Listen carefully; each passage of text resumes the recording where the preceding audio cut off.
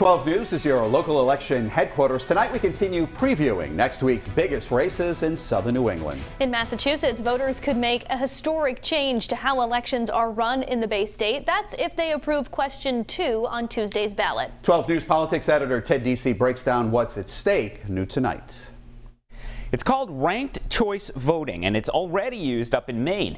Now Massachusetts voters must decide if they want to change how election winners are determined.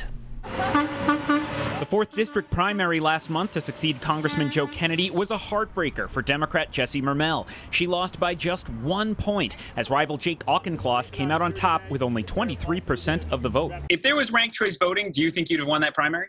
There is no way to know, Ted, and it's not the point. Now Mermel has become a poster child for question 2 on this year's Massachusetts ballot, which would move the state to ranked choice voting. And it takes away a problem that, frankly, so many of us in the 4th saw all the time. Voters feeling like they had to play political pundit, choose between the lesser of evils, as opposed to just voting for the candidate who inspires you. This video created by supporters shows how the system would work. On the ballot, voters would rank the candidates in a race as their first choice, second choice, and so on. If one candidate gets more than 50% of first choice votes, they win. But if not, the candidate with the least support is eliminated, and their votes are redistributed to whoever was ranked as second choice. That process continues until someone tops 50% of the vote. The thing we're most confident about, that I'm most confident about, is that it makes voting a little bit harder. Eitan Hirsch is a Providence native who now teaches political science at Tufts University. He fears the average voter may struggle to rank a long list of candidates. Look, I have a PhD in political science. I was in the 4th District. I knew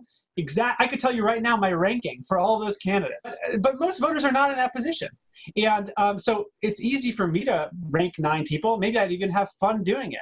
But that just gives me more voting power compared to someone who doesn't have the time or interest in doing that. Mermel argues that doesn't give voters enough credit. Listen, if you can rank your favorite Halloween candy, ice cream flavor, sports teams, you have what it takes to understand participating in ranked choice voting.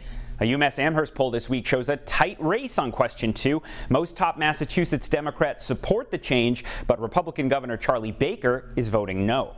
Ted Deasy, 12 News.